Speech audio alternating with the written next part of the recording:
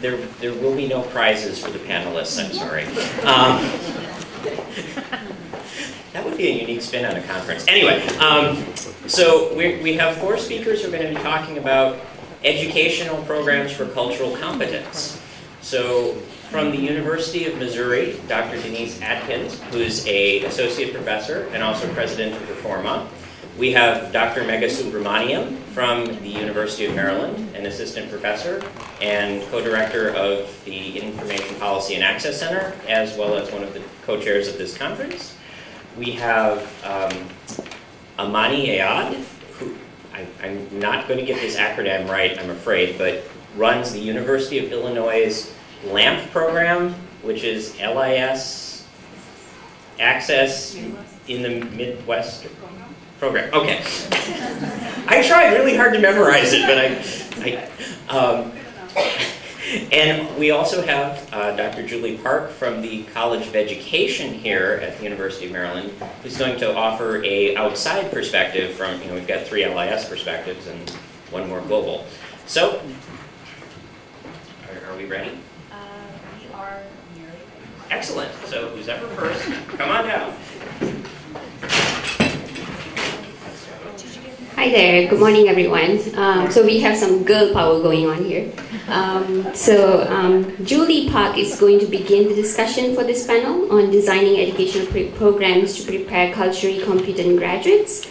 She's going to present a higher education student affairs perspective of cultural competency. This will be followed by Denice Adkins' presentation on teaching diversity in the Heartland, Missouri, where she's going to talk about her experience teaching diversity and teaching the importance of diversity to non-diverse set of students. Amani then will share an example of a diversity-focused program funded by IMLS, the LIS Access Midwest program. And then finally, I'll be sharing the information and diverse population specialization.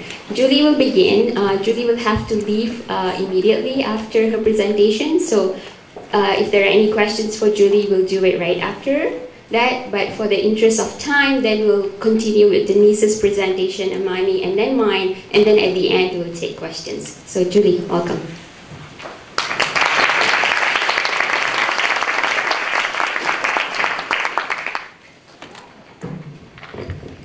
Thank you, Mega. I have to confess, when Paul invited me to participate in the symposium, I said, I know very little about LIS, even though at UCLA, where I did my graduate work, the College of Education was actually combined with IS, but we didn't always collaborate so much. But he said, that's great. We need someone to come from the outside, who's actually not in our field, to talk a little bit about how other fields are handling diversity, working with diversity. And I said, okay, I can do that. I can talk about my own field. But before I go into talking specifically about how our Student Affairs program in the College of Education has addressed issues of diversity and inclusion, I'm going to give actually a nice continuation of the last presentation, talking a little bit more about the landscape of higher education writ large and our undergraduate and graduate student populations, before talking specifically about the field of student affairs. Clicker. It's okay. You have it. Okay, thanks. So just a little bit of the context, I'm sure this has already been said. Our country continues to diversify at an unprecedented rate. And amazingly, much of this growth comes from communities of color. More than half of the country's growth in the past decade was due to growth just in the Hispanic Latino population. And communities of color, we're young. A lot of this growth has come from simply the increase in birth rates. So certainly as we think about the future college populations, they're going to only continue to diversify in terms of race ethnicity. Reflecting that, William Frey at the Brookings Institute wrote in a census report, the engine of growth for the younger population in most states will be new minorities, or minority majorities in some states. So how is this affecting higher education? Well, we're seeing, in particular, growing enrollments, especially from Asian American and Latina populations. Most recently, it was found that actually the only group where enrollment is actually decreasing is within white students. Minority-serving institutions, so historically black colleges and universities, Hispanic-serving institutions, Asian American Pacific Islander serving institutions, a recent addition, and tribal colleges will continue to play a major role in educating a large proportion of students of color. However, we can no longer call them predominantly white institutions, as traditionally white institutions are also encountering unprecedented diversity as well. However, despite the overall big picture growth in enrollment from students of color, we see many challenges. Higher education as a system writ large continues to be stratified by both race and class.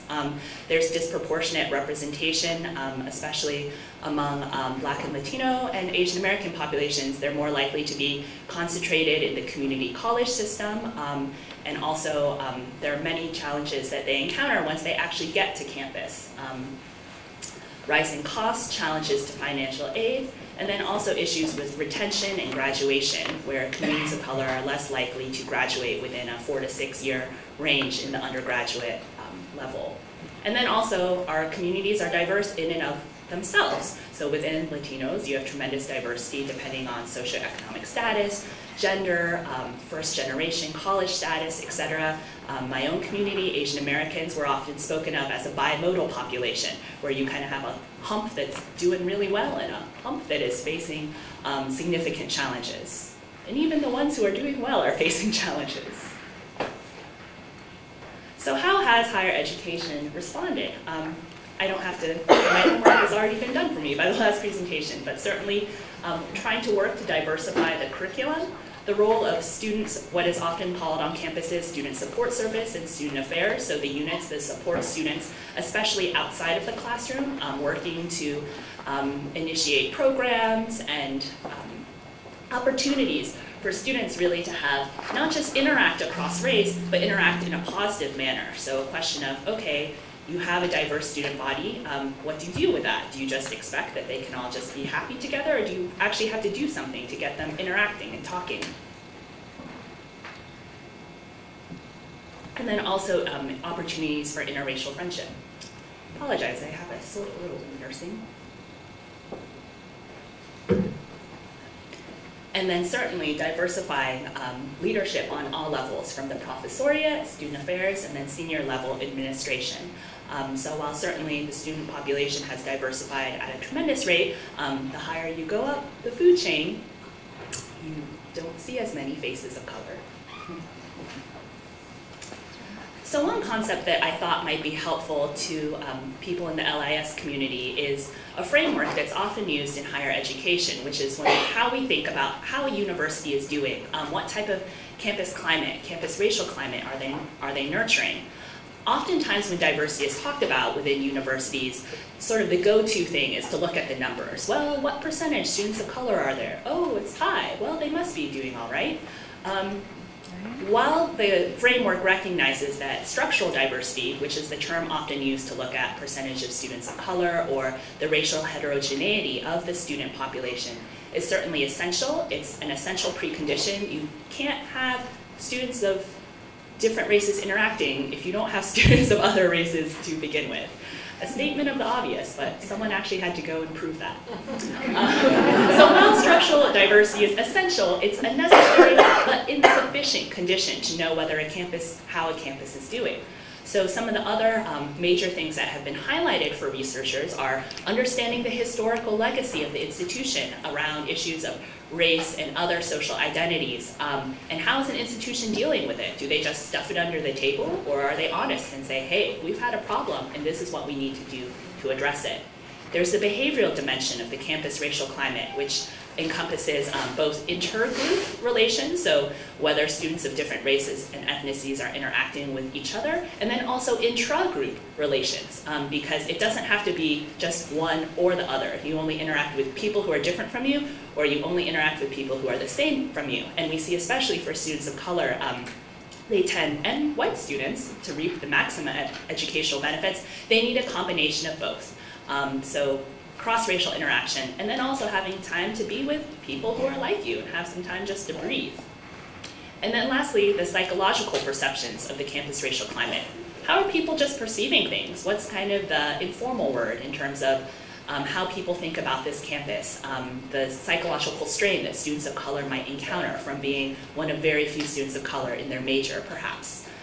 So all of these things, while they can be applied to the broader university setting, can be applied, I think, to smaller units, so an academic program or department, thinking about, for instance, LIS's own historical legacy with issues of oppression, injustice, inequality, etc. And how does that get, is it talked about, or is it just assumed, oh, we're post-racial, so everything must be okay? I can say these things because I'm just giving this presentation and then I'm going to leave. Like, just drop some. Okay. So in terms of the higher education research and policy community, while I feel like our presentations are just tag teaming with each other, but we didn't plan this. Thinking about shifting the attention, well, access certainly still needs attention because goodness knows the K-12 pipeline has a lot of issues. But once again, we need to do two things at once, which sometimes is hard for universities to do. So from just thinking about, are they here, to thinking about, how are they actually faring once they get here? Do we see equitable outcomes? Is there a problem if we have certain majors that look very different in terms of the racial ethnic composition or gender composition from other majors? How are students of different social classes faring? Do students feel a sense of belonging? Do they feel that this is a place that they can really belong to? So really shifting the discussion from not just access, but to access and equity. So student affairs, who are we? What do we do? I think we exist. If you're at a university campus, we're there, but you might not know we're there. Student affairs is the umbrella term that's usually referred to.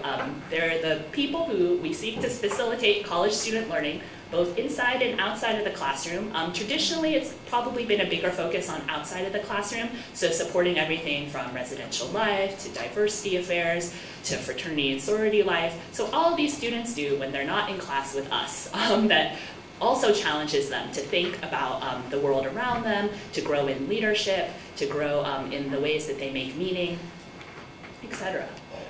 And student affairs plays a critical role in supporting a student body from entry to graduation. Our graduates are the ones who sit with undergrads at 3 in the morning in a residence hall when they're trying to ponder the meaning of life and whether this is the right place for them. And all of those small moments actually add up to whether a student might feel, do I really belong at this campus? Am I satisfied? Do I feel like I'm torn between my home community and my institution? And oftentimes our graduates are the ones who are working with undergrads and graduate students to help them process these conversations, who initiate programs to help students talk about these things, and then also, just to grow. So certainly, if student affairs educators are carrying a huge load in supporting undergraduates and graduate students, and the college student population is only continuing to diversify, it's absolutely essential that when we're preparing student affairs master's and PhD graduates, that they need to be able to receive an education that prepares them to support the very complex needs of diverse student bodies.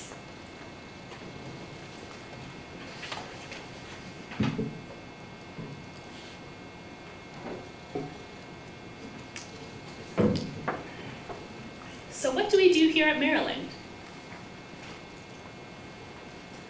So our program at Maryland is over 50 years old. It's highly regarded nationwide.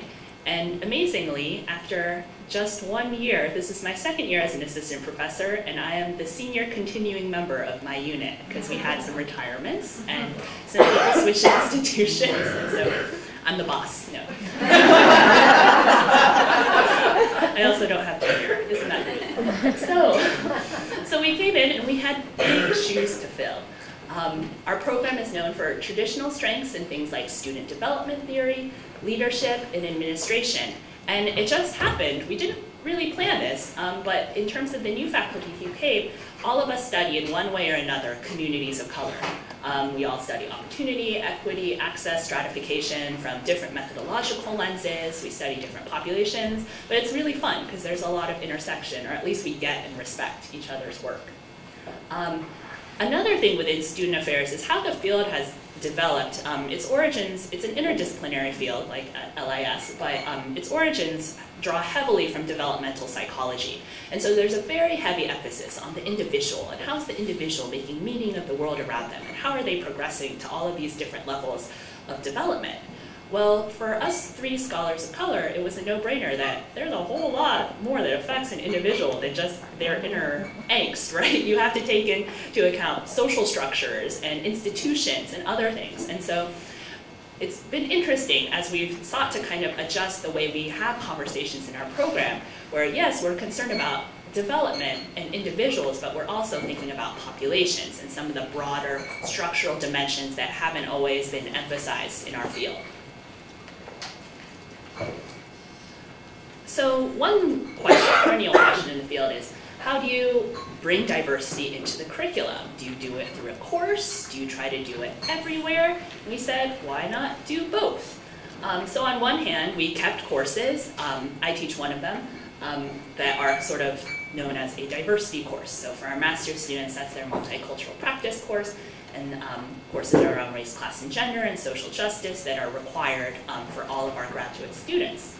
At the same time, just by virtue of who we are, we can't not talk about these issues. Even if we tried, I think we couldn't talk about them. So it's interesting how issues of race and diversity and identity have been integrated throughout all the courses. I also teach research design. When I'm talking about how you measure a variable, I'll use examples from, for instance, the census, or how you measure a construct, etc. I've taught statistics, and most of my examples have come from research on racial and ethnic diversity. I'm teaching another philosophies of research class next semester. For me, they're just natural connections. Everywhere I go, I see, of course, we can use these pieces, some of the debates within the broader literature on diversity and inclusion to help students understand these concepts. So it's not just the diversity course, it's kind of the bread and butter that cuts across. And I realize for some faculty this might be very natural and easy, and for others it might take more work or more intentionality, but it certainly can be done. And so I encourage, for those who are coming from other academic departments where the connections don't seem as obvious, to try to partner with awesome colleagues like Mega et al. Buy her lunch and say, here's my syllabus. No, I don't want too many requests. But yeah, talk to people and figure out how could, any course really be taught with bringing these issues to the forefront. It doesn't have to be in the 15th week. And then also, more broadly, thinking about concepts of organizational culture, what are the values and norms and assumptions within your program, and what is considered normal. And we want this to be the new normal for us. So the role of faculty, how am I doing on time? Okay, wrapping it up. So we have 3 faculty of color. We work with students. We do some lecture, but a lot of it is very discussion-based, so we see the philosophy as co-constructing knowledge. I wear one hat as expert, but I also wear another hat as learner to show that we're all on this journey together. And part of the process is helping students move from seeing social justice as just this obligation or something that's being externally imposed on them to helping them develop an internal value for it. So if you have any spare time in reading, there might be resources in student development theory that might be helpful, that help people understand how students process information and how it might make sense why a first-year student, all of this stuff seems foreign to them, because it really is. So some of the things that I've talked about, they may be tools that are helpful to LIS, I hope, and certainly, yeah, you can Google me. I'm open to email and discussions, and yeah, that's it.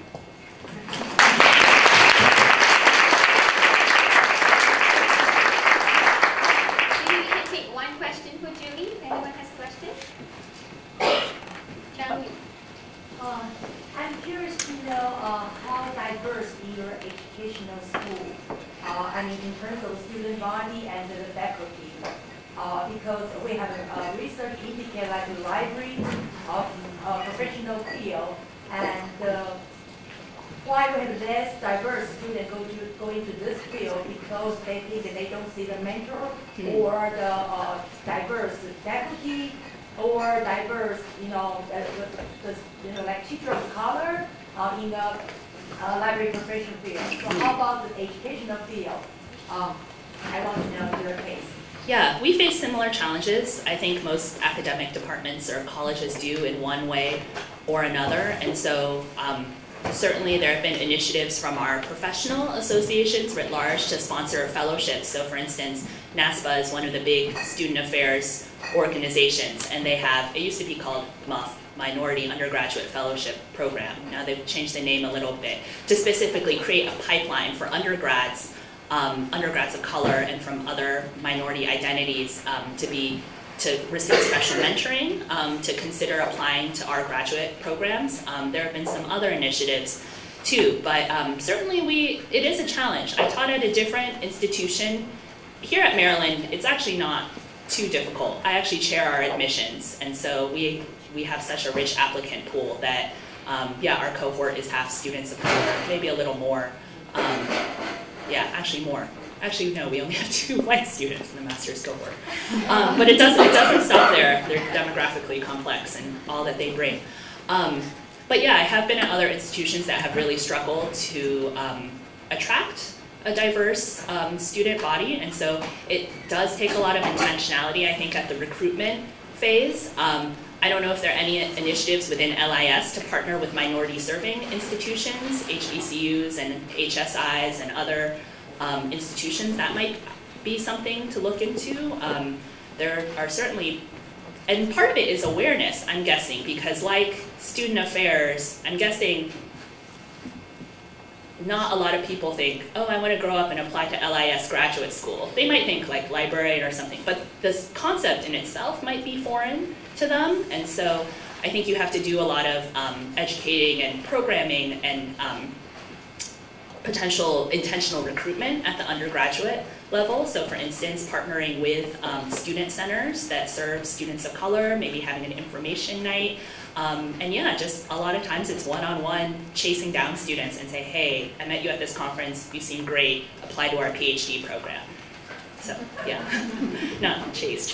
We'll take questions at the end because we have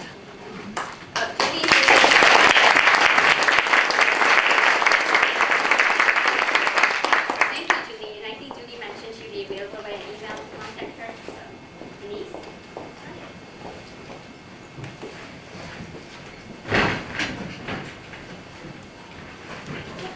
I'm Denice Adkins. Think back. I want you to think back when you envision where I come from. Think back to John's big diagram of the United States with the populations of color at either side, and down in the south, and then we've got Canada to the north. Now go into the middle of that, where all the whiteness is, because there were no populations of color. That's where I live. I am Denice Adkins. I'm president of Reforma. I am bilingual, bicultural, and I swear to you, Columbia, Missouri is the whitest town. Oh, no. Moving on with my speech. Talk to the mic. Oh my goodness, I'm so sorry. Normally I just shout a lot, and my students say, stop shouting. Uh-oh. I think I've got it now. Okay, so when I teach my white students, I have 3 teaching goals. I want to develop their cultural competency, expose them to diversity, and increase their awareness of and sensitivity to bias. I'm going to talk more about those later, but now I'm going to give you some happy facts about our program. You can see this lady in the background, this young white lady. She's one of our students. We have great students. They all have the very best of intentions. They have little experience with diversity. Little experience with racial diversity, moderate experience with sexuality and gender diversity, limited experience with economic diversity, limited experience with poverty. This is important to me. I'm bilingual, bicultural, grew up in the working class, and that was a step up for us from poverty. We were excited. Okay, so here are our students by sex and by age. A lot of very young women, a few young men, and then gradual decline. Here are our students by color and our graduates by color. Yeah. So you can can see right away, I mean, yeah, we're in the Midwest, we don't have a whole lot of diversity, but we've got more diversity than that. So clearly, we have a problem that we need to deal with in terms of recruitment, but we also have a problem in that the people in our program are going to be white women, and we're going to have to train them to work in a world that is increasingly not going to be white, and probably 50% not going to be women. Okay.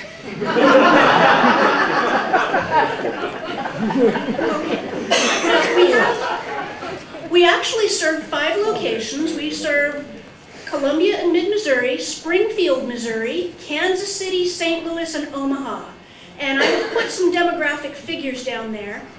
You can see that some places, Columbia, Missouri, and Springfield, Missouri, are not too diverse. Other places are getting more diverse. Now, St. Louis, that's deceptive. This is only St. Louis, the city. So if you were to count St. Louis and the surrounding metro area, it would look a lot whiter than that. That's because of white flight during the 1960s and 1970s when they built a great new county on the edge of St. Louis County, and they made it very expensive to live in. So St. Louis is actually not, the St. Louis metro area is not as diverse as that. But there is a big increase in Hispanic populations across the state and in Omaha. Kind of an increase in foreign-born population. And the black population is growing pretty rapidly as well. Okay, I've mentioned our LIS students are not located in Columbia, but I'm going to tell you a little bit about our university anyway. We're the blue speck in the middle of a red state. We have a very supportive environment, but we have very little diversity. We were excited about record minority enrollment this year. Our total student enrollment was 33,805 students. Of those, a record number, 6.7%, were black. Oh my goodness, it was amazing to us. But it's not incredibly successful. If you look back here at these, whoops, now I've done it, at these figures, whoops, these figures, 6.7 is nothing. We're better than Springfield, but not by much. But we like to think of ourselves as pretty progressive. So we've done things like a campus climate survey that revealed that most of the students on our campus don't actually experience racial prejudice. They experience sexual harassment. That's because they're all white. We've had 2 major incidents on campus, major racial incidents, and I take this from the perspective of, oh my goodness, I have a colleague in special education who says, this is a sign of progress. When people resist change, that means they're dealing with it and they're going to integrate it next. So we had a couple of racial incidents in 2010, 2011. The campus came together. The League of Black Collegians actually held a rally. And so maybe this is our opportunity to embrace change and embrace the struggle that changing will bring to us. We also have a Chancellor's Diversity Initiative that holds diversity conferences every year. We've just had our 2nd, and this year's theme was civility. Okay, now I'm going to get back to my teaching goals. As a faculty member with a strong commitment to diversity, I came into the college as the check-the-box token person who deals with minority issues. So I came in and I said, well, this is hardly appropriate. I thought diversity should be embedded in the curriculum, and I don't do it in week 15, I do it in week 4, sometimes week 3, because I want them to build off of that knowledge so that they can go on to do stuff with it. So around week 3 or 4, I, in my non-diversity classes, introduce the topic of, hey, there are other people out there in your communities. What should you be doing to serve them?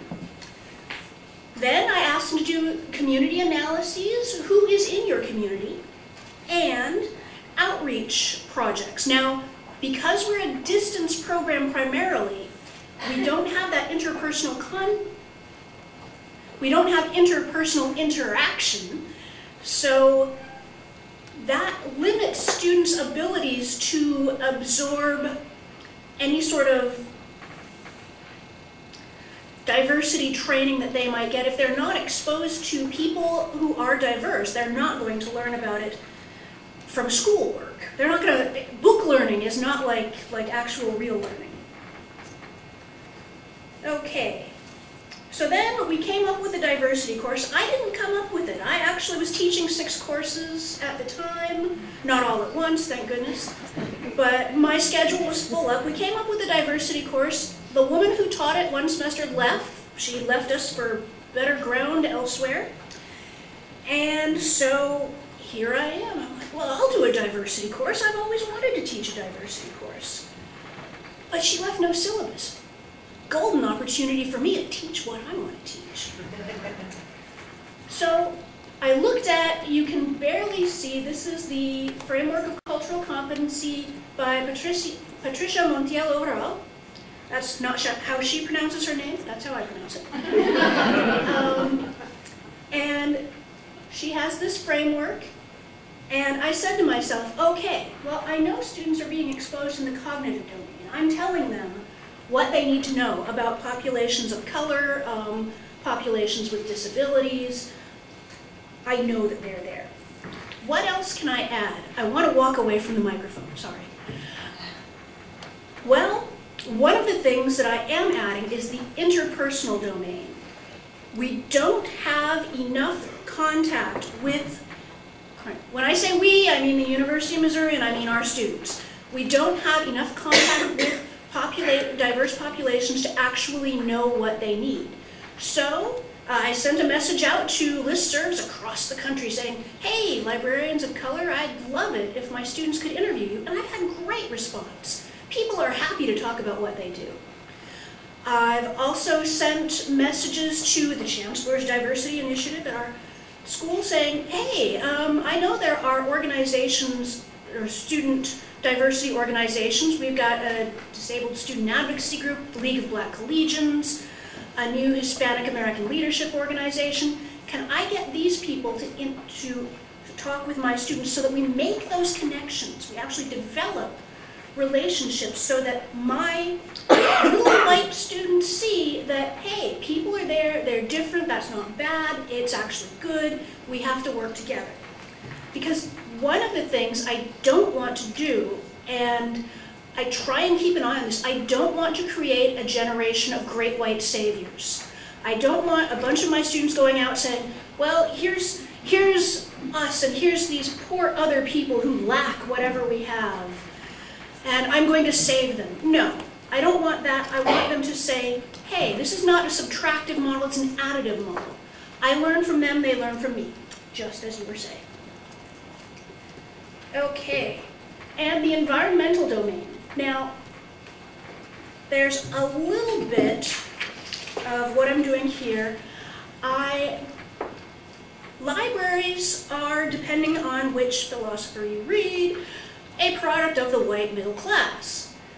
And there are some libraries that are very, very pro-diversity, some libraries that are less so.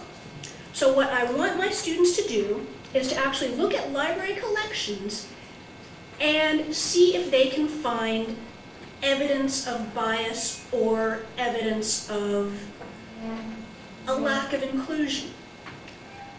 I just stole this idea from Jonathan. Maybe I'll have them look at library websites and figure out what's accessible and what's not, because I know we just put a bunch of money into making our websites accessible, our public library websites.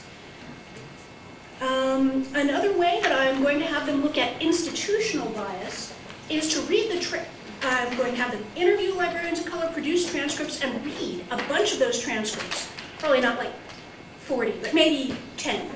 And identify themes and figure out what sorts of What sorts of issues are at play when people of color come into libraries as employees?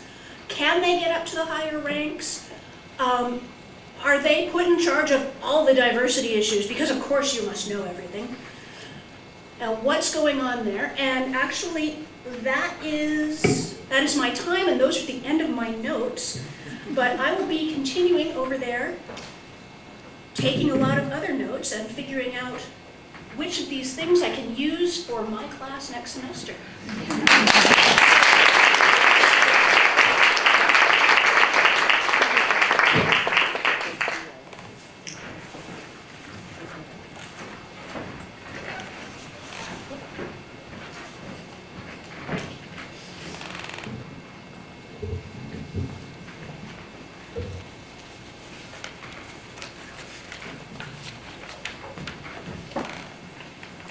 Hello, I'm Amani. I work for the Graduate School of Library Information Science in Illinois.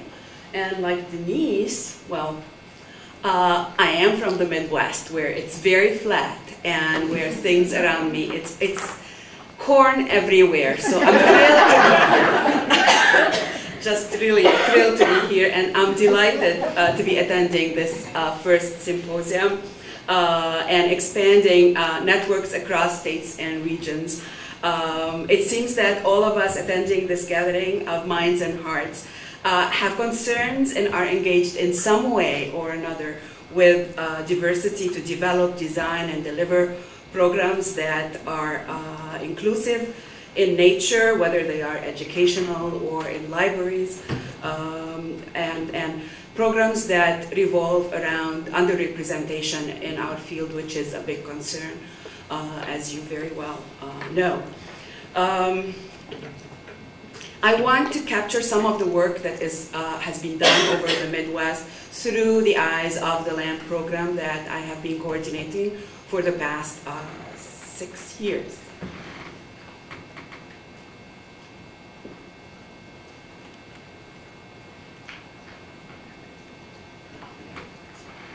So LIS Access Midwest program started in 2006 because of that concern in the field.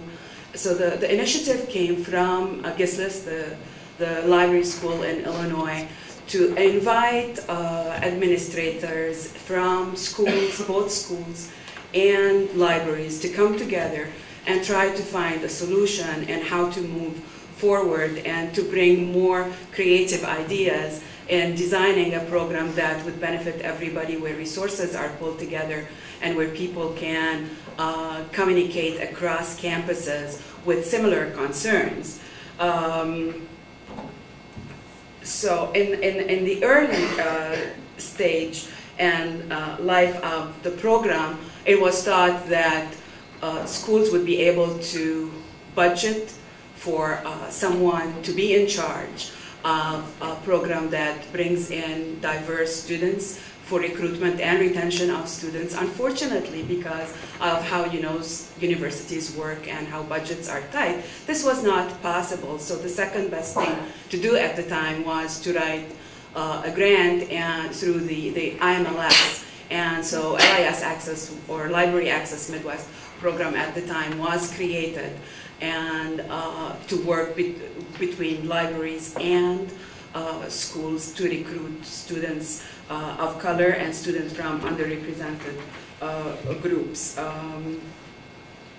When this group met in 2006 and wrote that program, the LAMP program was designed to focus on recruitment and retain students from undergraduate and newly graduated students and bring them in through a comprehensive program that is not only a recruitment and retention program, but rather a program that would benefit these students educationally, engage them, create a sense of community, and make them move on into productive and leadership positions in the library field. So the libraries came in, especially because they have student workers who come into the libraries. That was our thought at the time, is that when they come in, we are going to recruit from those students from the academic libraries, and that our students will be working in academic libraries as they graduate.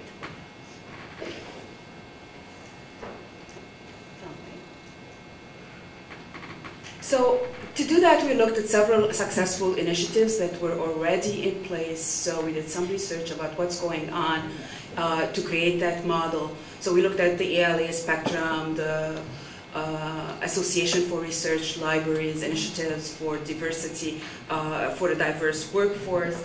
We looked at Knowledge River from Arizona, and we also looked at several of the research in the field about what's happening in this field and why students are not coming in and where to pull students into that field. We looked at the professional and research literature and the statistical reports from LIS and the diversity counts from ALA on what's happening and where those students are coming from, basically, is what we did before we finalized the proposal. So the alliance was created, and we have approximately take or give several schools that have library schools plus academic libraries. We also have what we call collaborators, and those collaborators would engage with us sometimes once by providing some sponsorship during some of our events, like DePaul University, or would open their schools and for events, for recruitment for us. So that's how we, and they come and go according to how budgets are available. So if an academic library has come in and is providing us with internships for our students, and then the following year there is no money for that internship, that academic library is not engaged during that time, but may come back again. So for example, the University of Chicago for the past 2 years could not do that. This year we have commitment for them that they are going to take some of our students for internships, and we'd like to provide paid internships, basically. So the partners in the initiatives depend on the concerted efforts to attract and cultivate the new generation of LIS professionals. This method of collective outreach and sharing of expertise and educational resources offers a variable mean to raise the profile of LIS and enables us for positive change, basically. The approach is based on a student-centered approach. So after looking at all the research, then we have students who come into the program, and so we hear from them, we survey every time. We have an annual summer institute where after the institute we survey the students and listen to what they are telling us, and are very flexible in changing that model to fit what the students' ideas are for that model. We promote scholars development, so part of what we do is the Summer Institute, an annual Summer Institute that is hosted at one of our partner schools.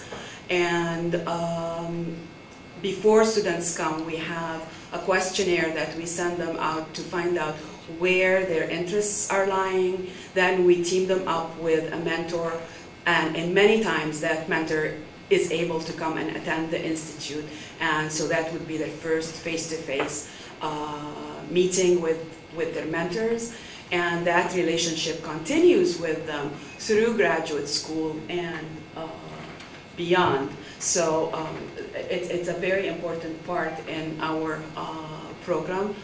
We also provide a lot of opportunities for engagement and for leadership. So our students are encouraged highly to participate in regional and in national forums, events. And also we engage them, as I mentioned, for experience and gaining some basic skills in librarianship through internships. So when students come in the summer, they can intern for 2 weeks in one of the academic libraries that are part of the LAMP Alliance.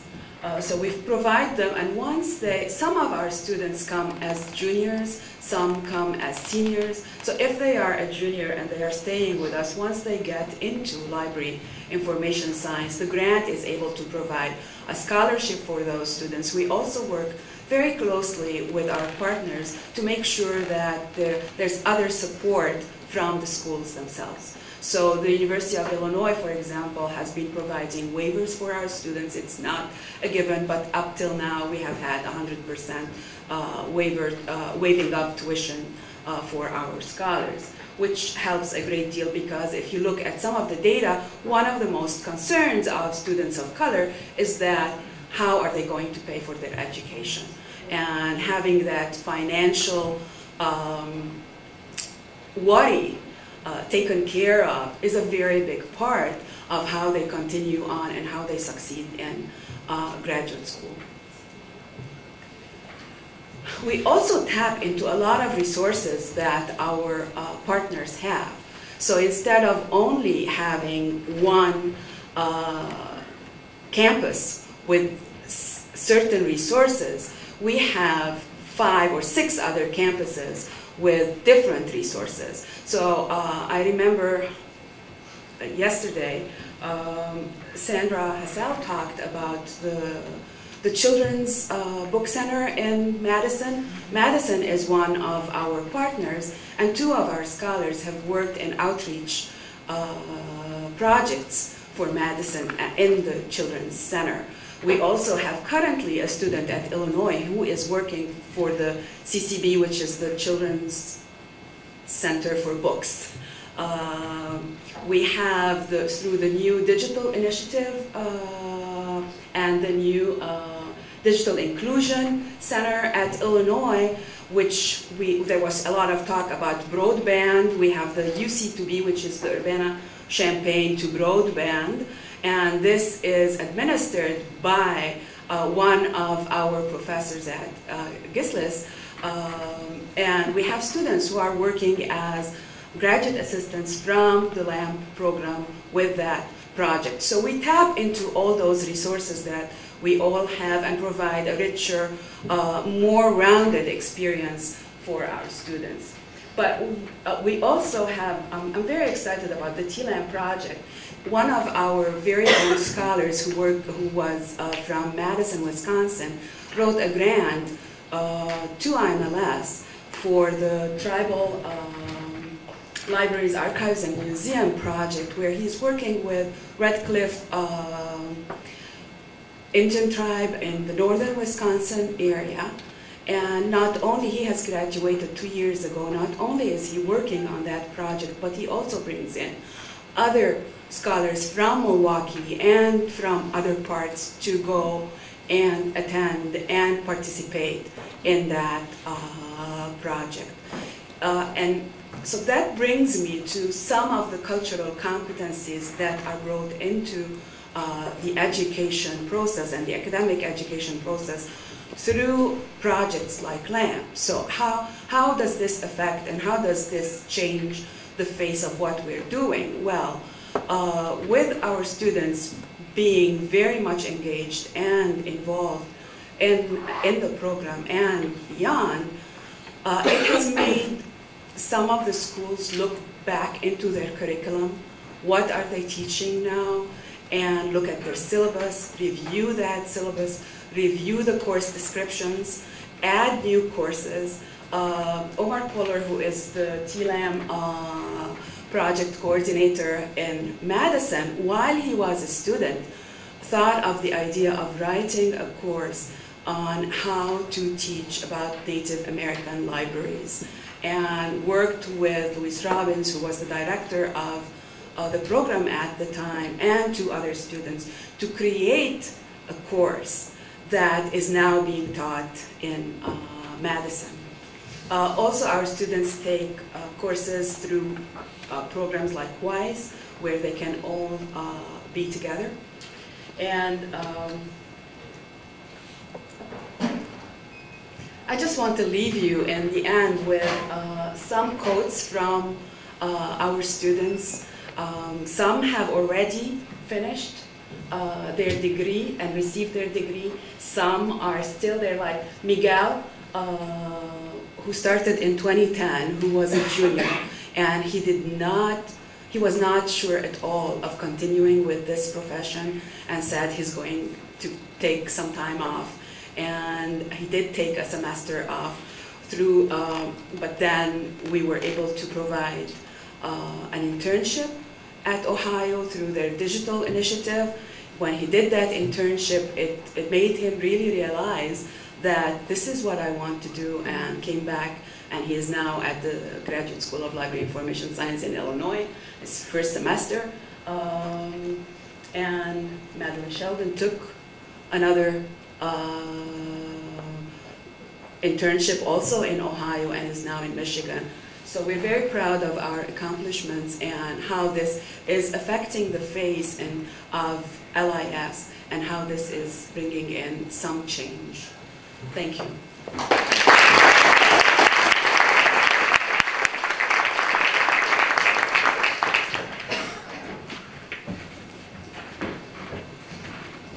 Hi everyone, I'm Subramaniam. I'm an assistant professor at the high school, and I realized that I'm between the lunch. So I am not an ABCD. If you were here yesterday for Sandra's presentation, but I'm from Malaysia. Malaysians talk fast, so I think I can be done. Alright, so I'm going to talk about the Information and Diverse Population Specialization at the College of Information Studies. I actually teach in the school library specialization and also the Information and Diverse Population Specialization. As you can see, it's a mouthful. So our students came with a very fond acronym, IDP. IDP specialization is how I'm going to refer to the specialization today in my presentation. I was fortunate when I first came to the college in fall 2009. Paul Yeager and John Bateau has already came up with this idea and have already done all the hard work of conceptualizing how this program is going to take place. I came on the right time. But they found ways to give me work, so they included me in this IMLS proposal that we had put together, where I actually contributed in several aspects that was unique in some way, and I'm going to share that with you as well. Right now, we have about 21 IDP scholars from who were awarded this IMLS scholarship. And IDP scholars, can you make some sound? Woo, woo! All right. Okay, at least I know they are awake. So if you have time during lunch, do ask them about the program. They all wear the badge with IDP scholars on them. Let's see if I can work this. Okay. All right. So the goals of the IDP specialization, actually, there's many sub-goals as you can see on the screen, but primarily we are interested in instruction about and research into the design, development, provision, and integration of information services, information programs, resources, technologies, and outreach to diverse population.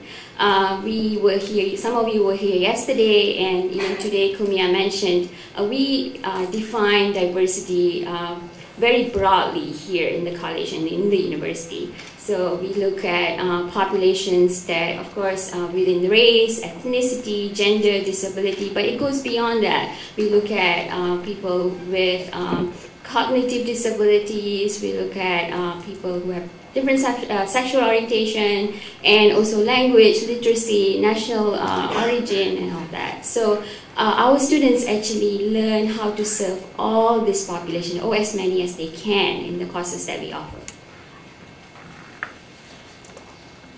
So right now, we have about 75 students in the program. This is a pretty impressive number given that the program has only been around for 3 years. I think Paul Yeager mentioned this yesterday in the opening of the symposium.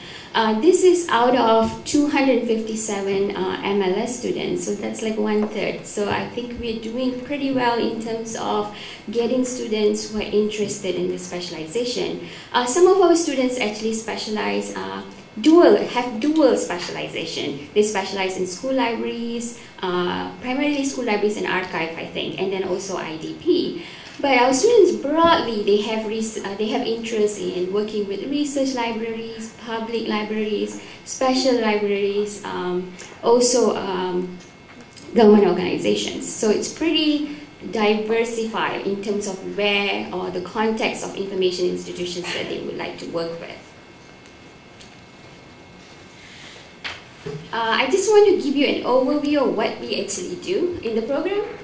So we basically, our students take the entire MLS, Masters in Library Information, Masters in Library Science, and they take all the core courses. And in addition to that, from next semester, from next intake onwards, they'll be actually taking 4 courses. When we started the specialization, the primary course that they take as a core for this specialization is the diverse population, information and inclusion, and the universal usability course. And the other 2 courses, human rights and also information literacy and inclusion, were recently added. So I'm going to talk a little bit about these courses. So the first course is actually, I have shortened it here as diverse population. It's called diverse population, inclusion, and information. By the way, I don't have anything to do with coming up with the name of the courses. I don't know who does.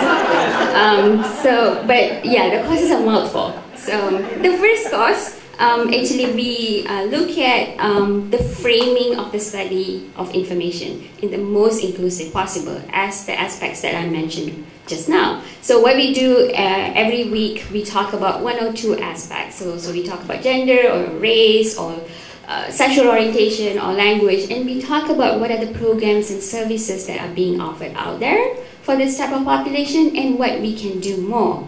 So that's primarily, it's a very conceptual class that we discuss all the frameworks that are involved. Let's see, the second course, human rights, it's pretty new. I think we began offering this last semester, information and human rights. So this course examines information as a human right, including topics like relationship of information to human rights, social, cultural, economical, legal, and political forces shaping information rights. While this course is primarily focused on what's happening in the United States, good examples and bad examples are also drawn from international events for this course. The next course is information literacy and inclusion, and I believe this will be taught the very first time next semester. So this course actually involved looking at educational and psychological dimensions of helping and supporting new users to become information literate, and also experienced users, how do they sustain information literacy. And the last course here is universal usability, and that's the course that I teach. So we basically talk about universal design for learning, laws and standards for accessible technology design. It's a very hands-on class. It has involvement, students actually go out to the field, actually work with libraries to conceptualize, design, and evaluate new technology or technology-focused service. Last semester, we actually partnered with DC Public Library. They are here today. They were very, very welcoming to our students. Our students actually went and did, I believe, 5 projects in groups. One of the projects was they actually, one of the groups worked with DC Public Library. They had videos where they needed to add caption, ASL caption. So our students actually sat in the ASL classes, actually learned how to do the caption, found solutions on the best technology and cheapest technology to do it, and actually did the captioning. So it was incredibly useful for them and also the DC Public Library, because our students, of course, work for free. So it was a mutual benefit. There was a couple of other projects as well. Some of our students actually went and evaluated the JAWS learning program, that JAWS training program that they offer to people who are visually disabled. And I believe they evaluated the advanced training program and provided recommendations. So we do sort of the stuff in this class. The diverse population class and universal usability class is very, very popular. Not because Paul Yeager and myself are teaching it, but because of the content and the experiences that we give our students in that class. I checked yesterday and the universal usability class is already full. Normally we have about 30 students in the class, and sometimes we let a few other people slide by. I hope our Associate Dean of Academic Programs is not here. She's here. Okay.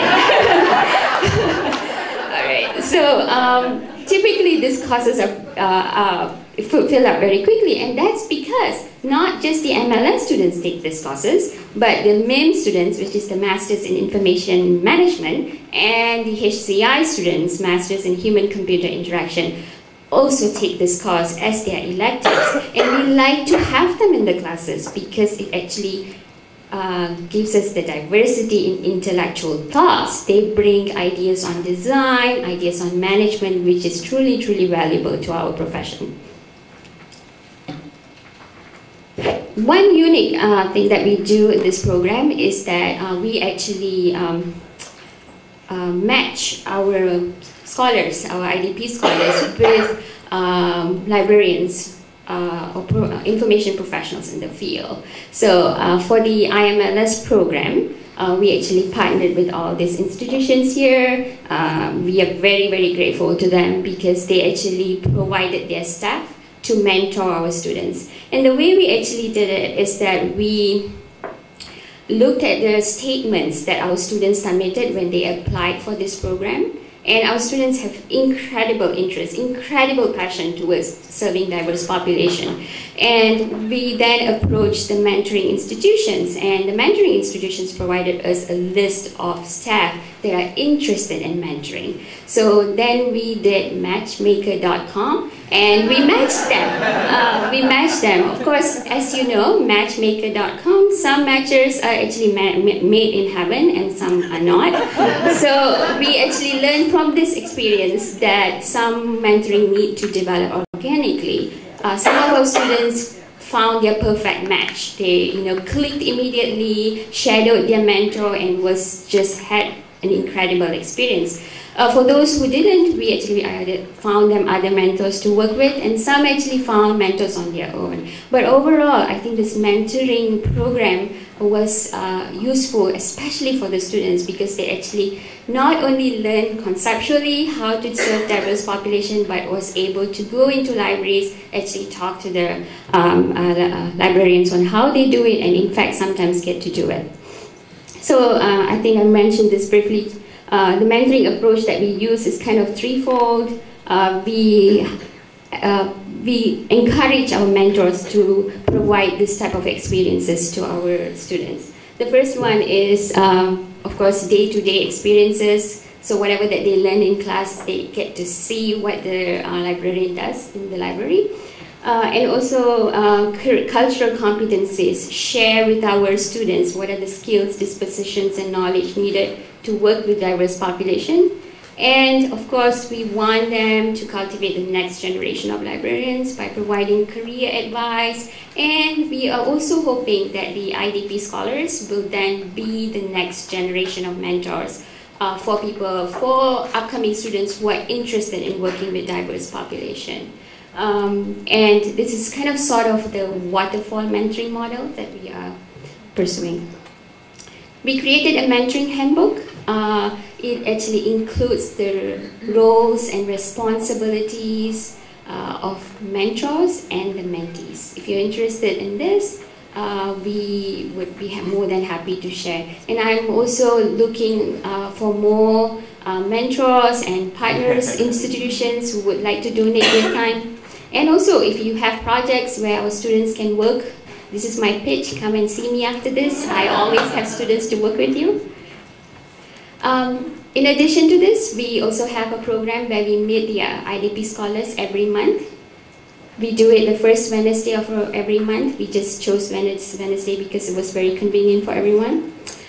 In this brown bag lunches, we actually have professionals from the field, including researchers, coming and talking to our students about aspects of diversity. I believe Jonathan has been, and he has talked about using screen readers. Some of them are very specific. We actually had Dr. Renee Franklin-Hill, who's actually a co-PI in this program. She just had a baby, so she couldn't come. She talked about cultural competencies. So we talk about several other things. And the nice thing is we also have some of the mentors come in and they talk about the mentoring process. So it exposes IDP scholars to other mentors as well. That is the IDP specialization in the MLS program in a nutshell.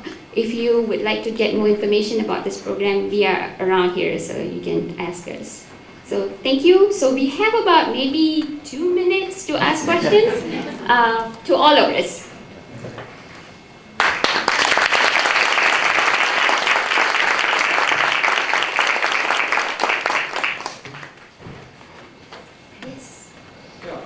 I actually had a comment for Dr. Park, but I actually had to leave. My name is Mike Dupuy. I'm at the iSchool at Pitt, and we have a program running called the iSchool Inclusion Institute, and I'm not sure if you're familiar with it, but it really kind of touches on Dr. Park's mention of intentional recruitment. And kind of what we do each year is we bring a cohort of 20 undergrads into Pitt for 4 weeks in June. We kind of introduce them to the information sciences, library information sciences, telecommunications, all these different fields that they're not being introduced at the undergraduate level. Very rarely are they introduced. And we really try to show them how does maybe a sociology degree or a political science degree, how could that map into these fields? And you'd be amazed when the light bulbs go off that a political science or an economics major all of a sudden goes, oh, data visualization, big data, health informatics, information access and diversity issues. And they go, oh, that's great. Maybe I want to do this as a career, or maybe I want to go on to do a PhD and actually become a researcher. But the 3 things really our program works on is one, that hook of kind of showing them what that is, providing them some experience by giving them making them work a year-long research project, and then figuring out how to pay for that, or helping them figure out how to pay for a master's or PhD. And the big thing that I'm working on right now is working with each of the iSchools and saying, these students are coming out of our program with an interest, with great diverse backgrounds. What kind of money are you going to pony up? And so far, we've got 5 or 6 high schools that have committed 50 to 100% tuition for different scholarships for these things. So we're really trying to push this out, not just at Pitt, but Maryland and the Syracuses and Drexels and all the different high schools. So, yeah. Thank you. Thank you for sharing that. By the way, I follow you all on Twitter. So. It's a great program, I think. Awesome. Any other comments or questions? Sandra. I just have a comment. I just went back through the LIS proceedings, which is the Association for Library Educators, since 2002, and they've never apparently done a program on this type of diversity. They talked about global responsibilities. So this would be a good topic for an LIS conference, so that all these programs can come together and talk about what they're doing and we can learn from each other. Yeah, I think Paul and I tried to put one sometime before, and we got rejected. So kind of, yeah, same thing that we were talking about last night, right? Yeah, but definitely it's a good idea. Maybe we should try again. Thank you, everyone.